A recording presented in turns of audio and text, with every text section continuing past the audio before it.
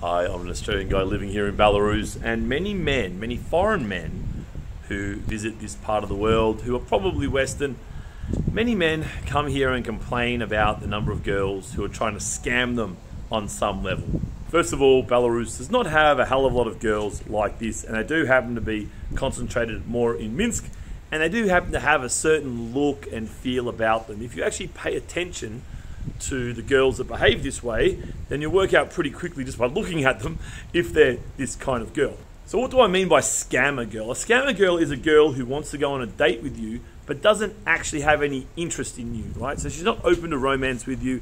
In her mind, it's not a date. In her mind, it's some kind of transaction where you provide food or entertainment or drinks or whatever, and she provides herself, looking good, bubbly personality, and that's the trade-off in her mind. Of course, she doesn't tell you this. She doesn't tell you that's a trade-off. She acts as if it is a date, but indeed it is not. So there are a few telltale signs about this kind of girl. Firstly, she's probably going to be really smooth, yeah, almost too smooth, yeah. So her English will probably be really good, not necessarily, but probably, and her social skills will be outstanding. But when you have a conversation with this kind of girl, she's always on the surface, yeah. Because this kind of girl is inherently narcissistic, right? She is 100% narcissist. So she's really good at asking, how was your day?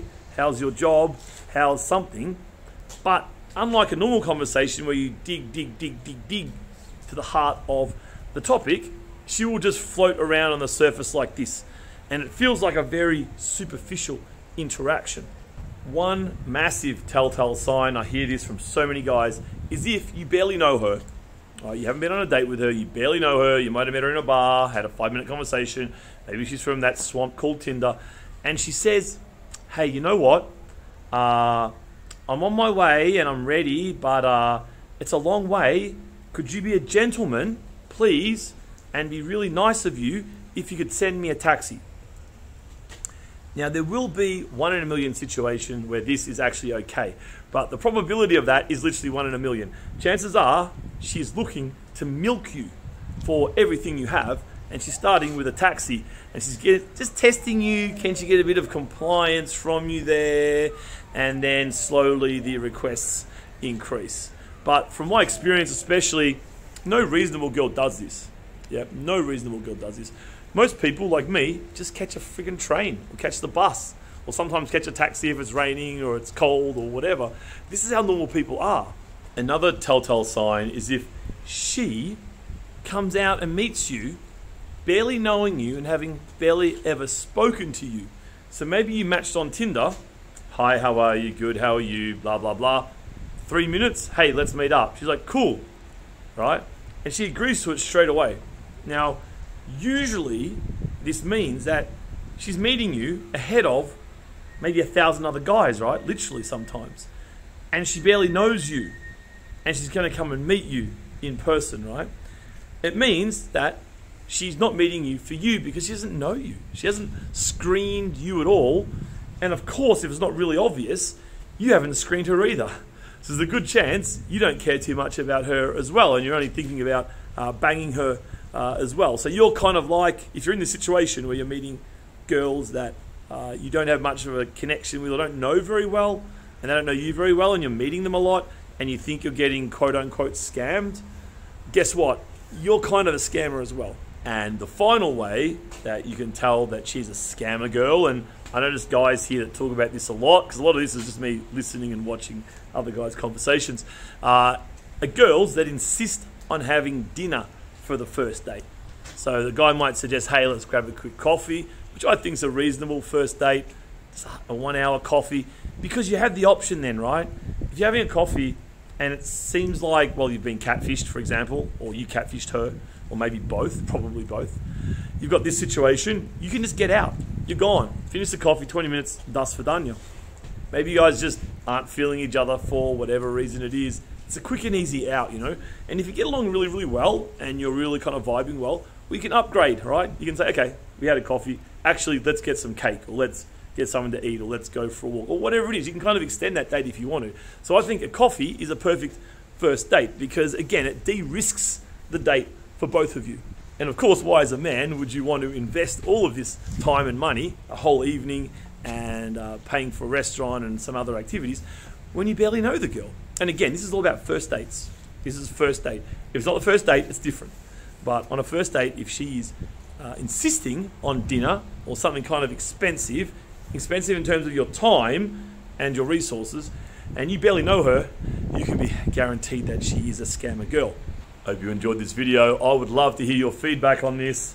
Any ideas and thoughts that you have on this topic would be very interesting, both to myself and to other viewers. So do share your thoughts below in the comments section. I hope you can hear me here. This is a competition. It's a fireworks competition. I didn't realize what I was going to. So that was the first team. And now they're talking up here. A bit right up there, but this is the team who made the first lot of fireworks. And they're just talking now about their show that they just put on. And it'll be the second one, and then we vote on which one.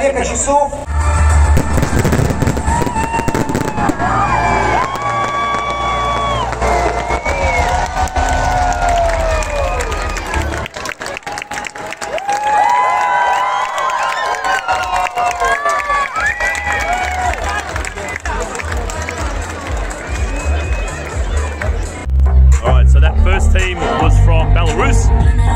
This second team coming up will be from Kazakhstan. And apparently this first team have been making fireworks for 10 years. And it took them 2 days to make this firework display. And actually you can feel the paper from the fireworks falling out of the sky.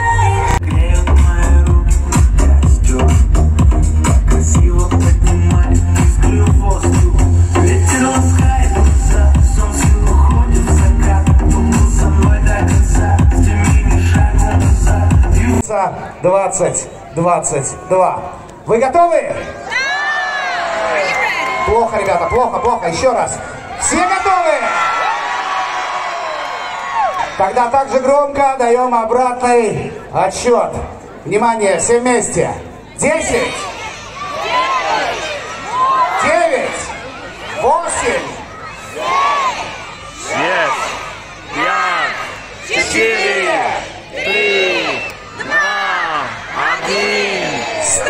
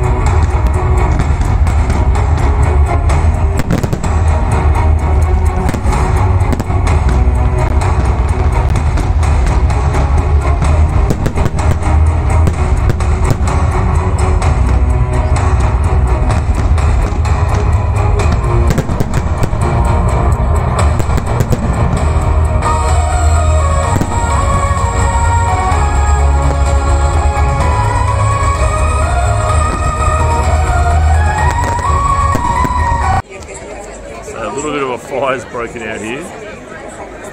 See, someone's over there cleaning it up. As I say, there's fragments of fireworks kind of dropping everywhere on us. And yeah, a little bit of a spot fire over there, but you can see the dudes over there. They're literally stepping on the fire to put it out. Two dudes over there. Slowly getting it done.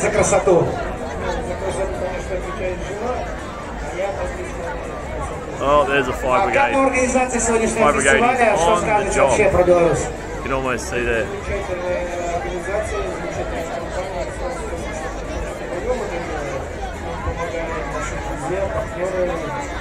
Part of the fun.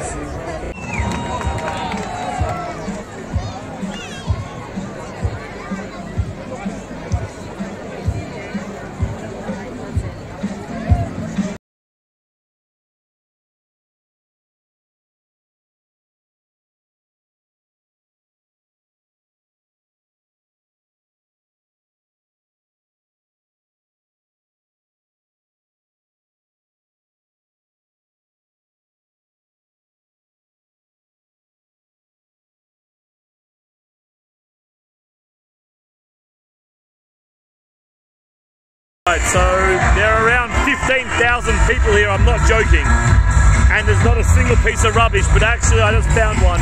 I think you can't quite see it on the ground there. One piece of rubbish on the ground. It's 11 PM, there's 15,000 partygoers. One piece of rubbish on the ground.